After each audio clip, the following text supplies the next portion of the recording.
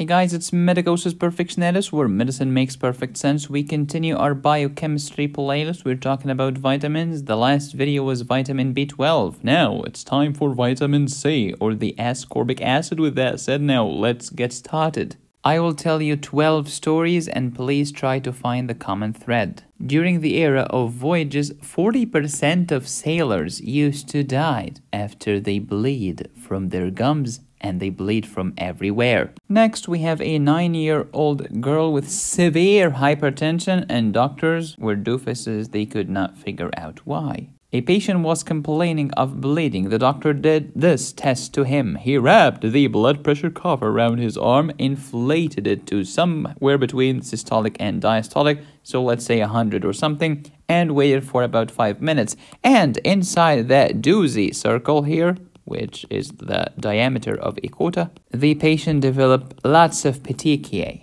Next, we have a 29-year-old male with saddle ecchymosis and hemarthrosis, bleeding into joints. And he smelled so bad. He smelled like two dead fish having sex together. This patient lived on canned spaghetti and meatballs, pastries, and beer.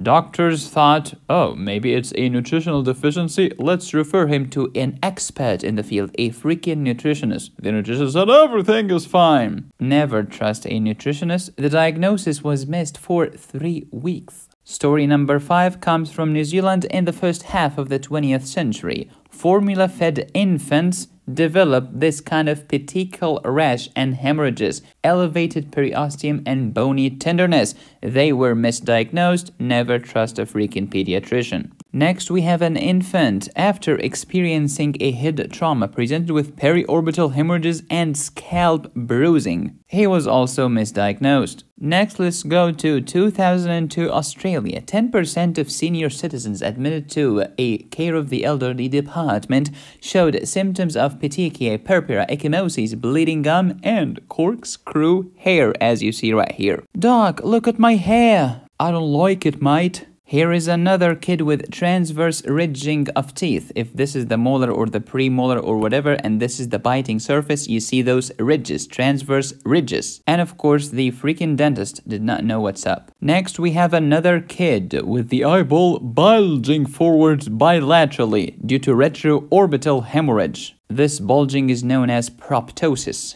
Another patient presented with vitreous hemorrhage and subdural hemorrhage. A 26-year-old male at the Armed Forces, thank you for your service, presented with gastrocnemius muscle tear. Went to the hospital. The doofuses at the hospital did not know what's up. 6 weeks later, the freaking dermatologist figured out the cause of the gastrocnemius tear. The surgeons missed it. The freaking family doctor missed it. The rheumatologist missed it. Only the freaking dermatologist figured it out. This is when you know that there is always hope. There is just no chance. The last story is about a premature infant with these discolorations. Look at this. Black skin around the eye, black tip of the nose, black cartilage in the ear, hyperpigmentation everywhere. If this kid passes away and we do an autopsy, we'll see black bones. What is this? Oh, I know, medicosis. This is an inherited condition known as alkaptonuria. You're very close, but here it was not alkaptonuria. What all these patients have in common was vitamin C deficiency. Just by giving them vitamin C,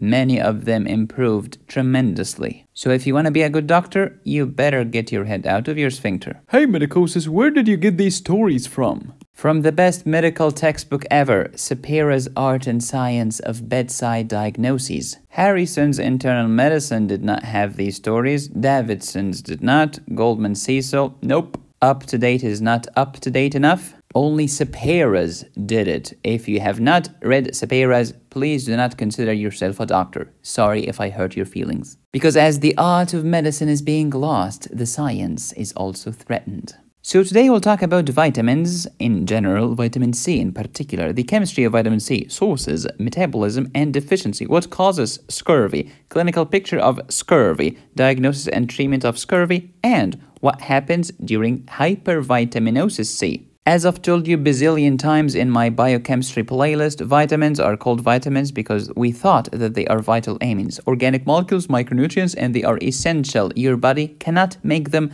therefore you have to eat them in your diet. Vitamins are divided into water-soluble and fat-soluble. Vitamin C, as you see, is water-soluble, therefore deficiency is more likely, toxicity is less likely. Throughout history, scurvy was way more common than hypervitaminosis C. B1 is thiamine, B2 is riboflavin, B3 is niacin, B5 is pantothenic acid, B6 is pyridoxine, B7 is biotin, B9 is folate, B12 is cobalamin, vitamin C is the ascorbic acid. And if you look at this nice bottle of multivitamins, you see vitamin C here, 60 milligrams, which is about 67% of your daily requirement. Hey Walmart, you can do better. So, for most people, taking 100 milligrams of vitamin C every day is perfect. There are some variations and it depends on your age, but this is a good rule of thumb. These are the functions of vitamin B's from B1 to B12. Vitamin C has many names. It's ascorbic acid, anti-scorbutic factor, because scurvy is known as scorbutus. So this is the anti-scorbutus factor, or you can call it the ascorbate.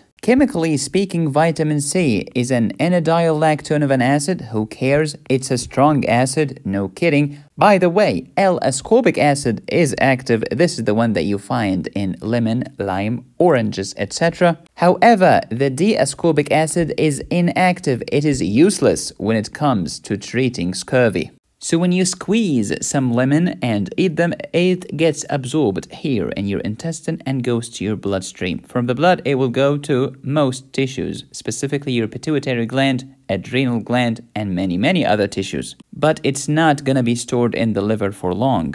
If you do not get vitamin C for a month, you might start to suffer some symptoms of scurvy. Next, who's gonna get rid of the vitamin C? Your kidney. Why? Because it's water soluble, and the kidney can get rid of anything that's water soluble for you. Moreover, ascorbic acid gets metabolized into oxalic acid. Oxalic acid will be excreted in the kidney. If you eat tons of vitamin C, and I mean tons of vitamin C, this can lead to calcium oxalate kidney stones. Do you remember this mnemonic? Yup, first you iron your clothes, then you fold them, and then you put them in the closet. Because iron gets absorbed first in the duodenum, folate in the jejunum, and cobalamin in the terminal ileum. Thank you, Ellie, for this great mnemonic. Vitamin C can help with iron absorption. How come? Let's say that you ate the ferric form of iron. You cannot absorb ferric. You can only absorb ferrous, the Fe2+. And the mnemonic is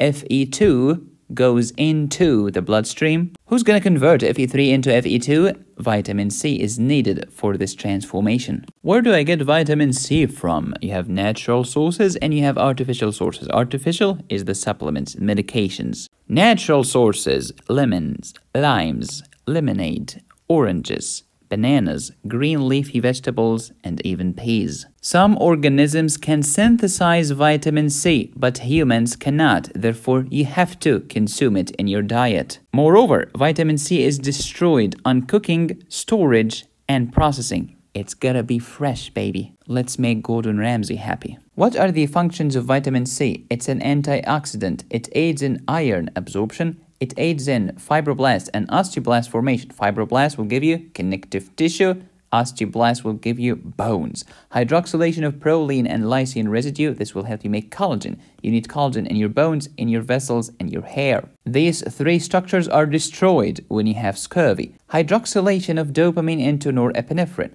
Hydroxylation of tryptophan into serotonin. Hydroxylation of tyrosine into homogentisic acid. And that's why the kid in story number 12 had an alkaptonuria-like condition. He had dark discoloration everywhere, especially cartilages. Also, vitamin C can help you with reduction-oxidation reactions. It can form THF, the famous folate, and it can form ferritin, the storage form of iron in your body.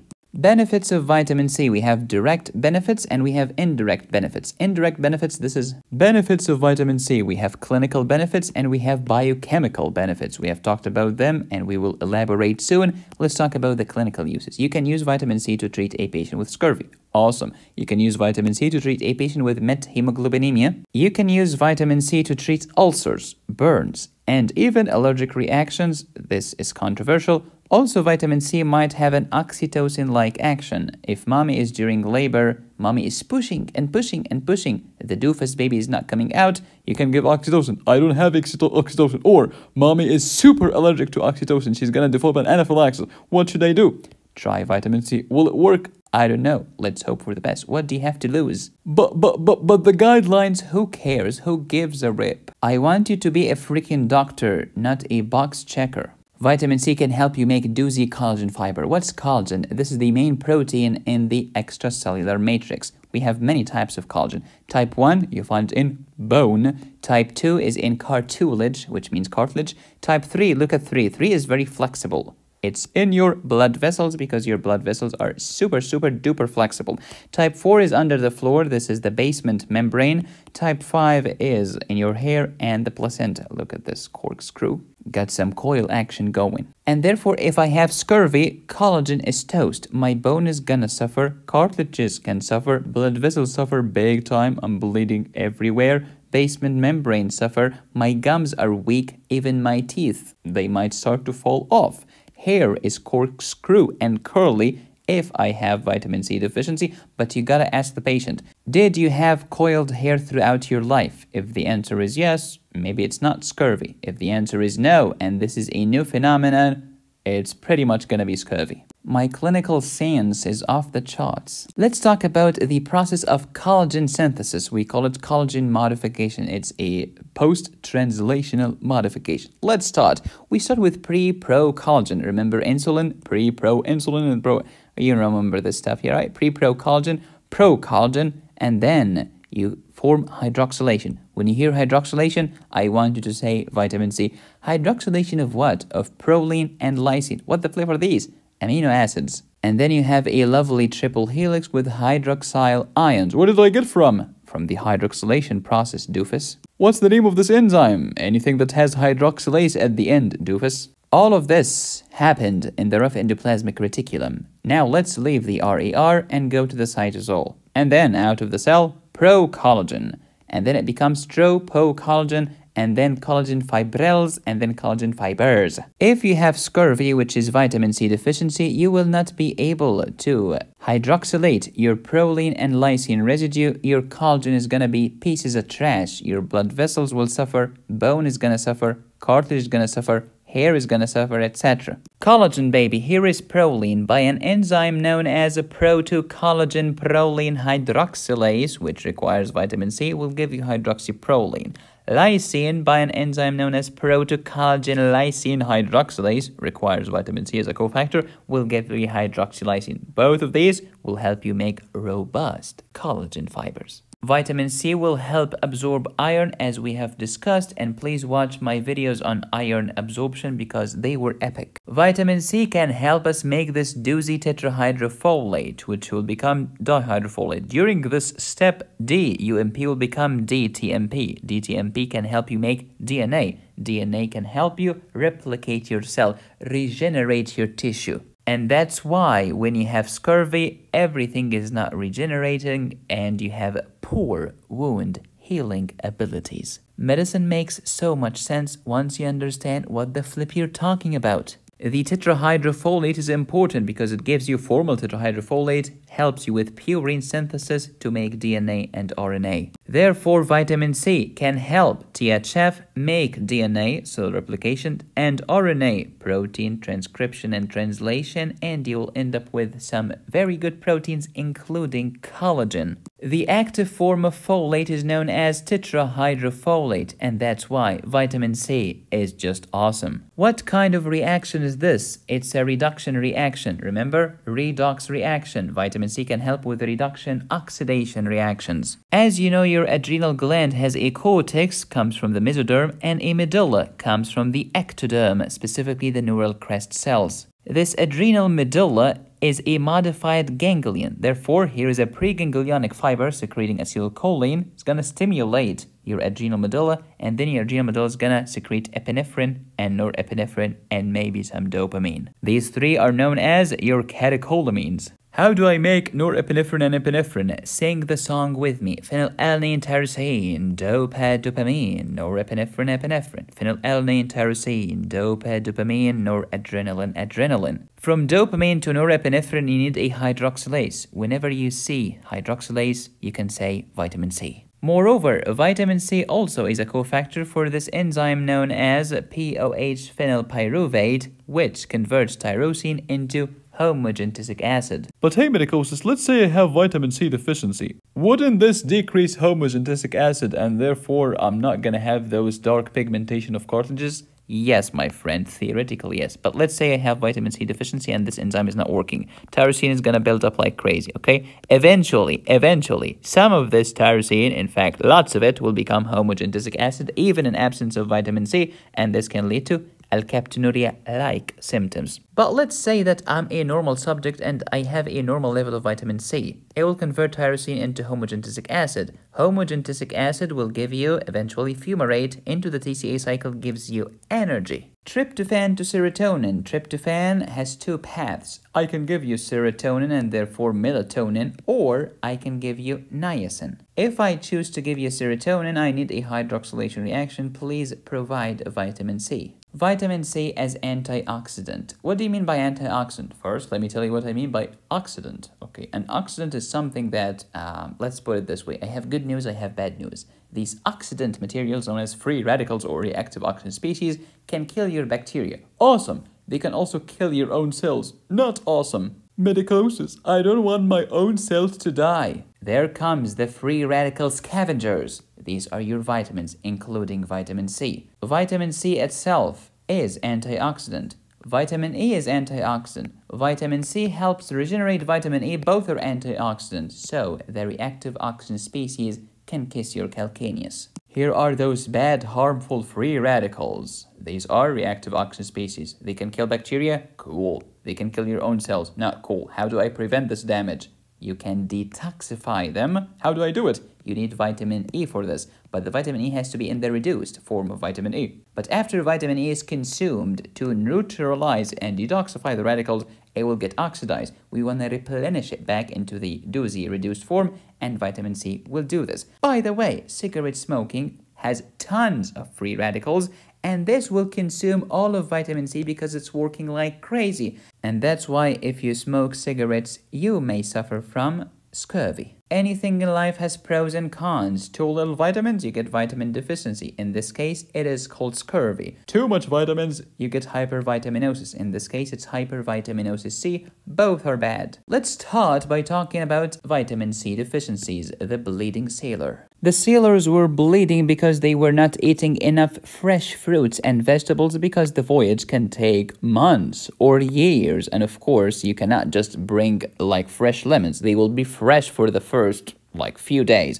After this, they are not fresh anymore. Moreover, vitamin C gets destroyed on storage. So when you store it for a long time, it's no longer fresh. This young girl had hypertension because of vitamin C deficiency. The petechia that you see on this capillary fragility test is due to scurvy. This person with saddle ecchymosis, please remember these two words, saddle ecchymosis, think vitamin C deficiency. Has your professor heard of this? No, because he's a doofus. Back in the day, formula-fed infants were vitamin C deficient because the formula did not have vitamin C. How about today? Look at the freaking label on the formula. If it says vitamin C, then it has vitamin C. Use your brain. Mommy's milk has enough vitamin C. Mommy's milk is not deficient of vitamin C. However, mommy's milk is deficient of three things. I call them the FEDK: iron, vitamin D, and vitamin K. Mommy's milk does not have enough iron, does not have enough vitamin D or enough vitamin K. Other than that, mommy's milk is just terrific. You cannot buy this on freaking Amazon.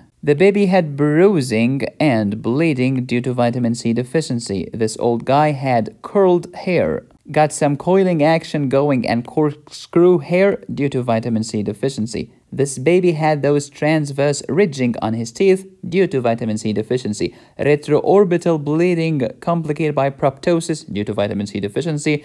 Intracranial bleeding, in this case it was subdural hemorrhage, and intravitreous hemorrhage was due to vitamin C deficiency. The soldier who has torn his gastrocnemius muscle, remember Achilles tendon, was suffering from vitamin C deficiency. What are the symptoms of vitamin C deficiency or scurvy? Swollen gums, bleeding gums, gum hypertrophy, capillary fragility, poor dentition, poor wound healing, iron deficiency, anemia. With all of the symptoms of anemia, tired and pale, pale and tired. Sometimes I get angina, sometimes I have a flow murmur, also dizziness, exercise intolerance, shorts of breath, etc. But what's the most common cause of shorts of breath? Lack of physical fitness. Get your butt off the couch and go to the gym or run or do whatever. Corkscrew hair, provided that this is a new phenomenon, a new sign, and provided that the patient did not have corkscrew hair throughout his or her life. Easy bruising and petechia, not just petechia, purpura, or ecchymosis. Delayed wound healing, parafollicular hemorrhage, this is important, subperiosteal hemorrhage, and decreased immunity. What are the causes of gingival hyperplasia or gum hypertrophy or whatever? Phenytoin can do it, cyclosporin can do it, calcium channel blockers can do it, and yes, scurvy can do it for you. If you remember my bleeding and coagulation playlist, which was awesome, we have talked about hemostasis. You need many steps: vasoconstriction, platelet plug, coagulation factors. Any problem in any of these steps, you can suffer from petechia, purpura, or ecchymosis. If I have primary hemostasis defect, namely my platelets are toast, I can get skin bleeding and mucosal bleeding. Skin bleeding include petechia, smallest, purpura, in between, ecchymosis, the biggest. These three are subcutaneous hematomas. One condition can cause a range of different stigmata. This is old school. Any defect in the vessel wall or platelets or coagulation factors can lead to subcutaneous hematoma, which will lead to petechia, purpura, or ecchymosis. In scurvy, the vessel is weak because there is no collagen, because there is no hydroxylation of proline or lysine residues, because I do not have vitamin C. And that's why I get petechia, purpura, ecchymosis, and scurvy. Trauma, or scurvy for that matter, can cause any of these due to disruption of the vessel wall. Vitamin C deficiency can lead to iron deficiency anemia, and here is an example of a vitamin deficiency leading to a mineral deficiency. Patients with iron deficiency anemia, like any anemia, tired and pale, pale and tired. Sometimes I have angina, sometimes I have a murmur. Also exercise intolerance, dizziness, shortness of breath, and many others. Don't forget that koilonychia, when your nail is like a spoon, you can pour water here. And restless leg syndrome. And the famous pica, which is craving of anything. How do I diagnose vitamin C deficiency? And instead of spending thousands of dollars on some crazy sophisticated lab test, you can just give the patient vitamin C. If the symptoms improve, you have your diagnosis. Thank you, Mr. Obvious. Urine ascorbic acid saturation test, intradermal test, and the Rumpel lead test, known as the tourniquet test, also known as capillary fragility test. How do I do it? You mark an area, like a circle, on the patient's forearm, the exact size of a US quota. Inflate the blood pressure cuff between 120 and 80 and wait for 5 minutes. If you see petechia in the circle, count them. If they are, I think, more than 3 or more than 5, whatever, you have your diagnosis. But if you suspect scurvy, delay the reading of the petechia for 30 minutes. Vitamin C deficiency is bad. Hypervitaminosis is also bad. It can lead to calcium oxalate kidney stones. It can increase your iron toxicity because vitamin C helps iron absorption. Too much iron absorption will lead to increased iron toxicity, which is especially horrible if you already have hemochromatosis or if you receive repeated blood transfusions due to anemia, leukemia, sickle cell anemia, beta thalassemia, or any other disease. Moreover, in rats, tons of vitamin C can lead to permanent diabetes due to damage of the beta cells of the pancreas. So everything is good within limits, cause there are no solutions in life, only freaking incremental trade-offs. Some pros for the pros. Iron overload can actually lead to scurvy. Oh, I don't understand. How come? because if you have iron overload, you have tons of iron to absorb. Yes, you will consume all of your vitamin C trying to help the iron, leaving less vitamin C for other organs, leading to scurvy. Your blood vessel is screwed because all of the vitamin C now is helping the iron. Perfect. Iron overload, hemochromatosis, plus excessive intake of vitamin C can worsen the iron overload. As I've said, vitamin C deficiency or copper deficiency can lead to delayed wound healing, specifically the second phase.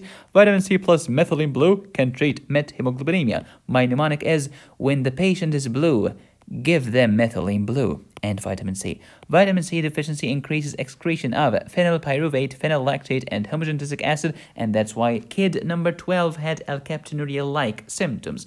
Iron deficiency anemia can benefit from taking vitamin C. Oh, doctor, I have heavy menstrual bleeding and I'm iron deficient. Yeah, take iron. Also take vitamin C because it will help you absorb the iron by more than 10%. And this is true whether you are deficient or you are a normal doofus. Sapira has famously said, I do not examine individual hairs unless I'm considering the diagnosis of scurvy.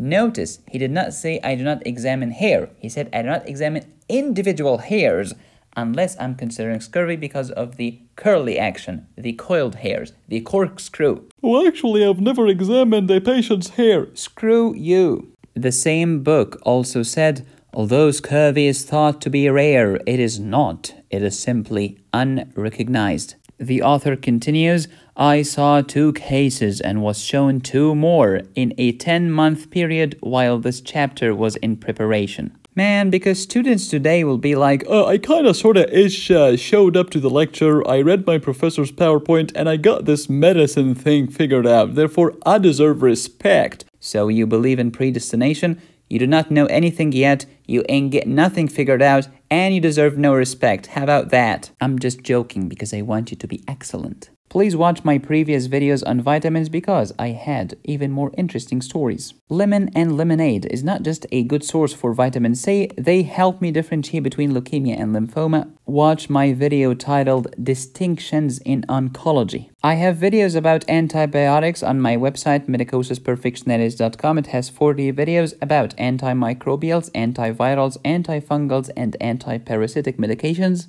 The next 27 students can get a 40% discount towards any course on my website. Just use discount code 40OFF. Thank you for watching. Please subscribe, hit the bell, and click on the join button. You can support me here or here. Go to my website to download my courses. Thank you for watching. As always, be safe, stay happy, study hard. This is Medicosis Perfectionalis, where medicine makes perfect sense. Now I'm gonna go squeeze some lemons.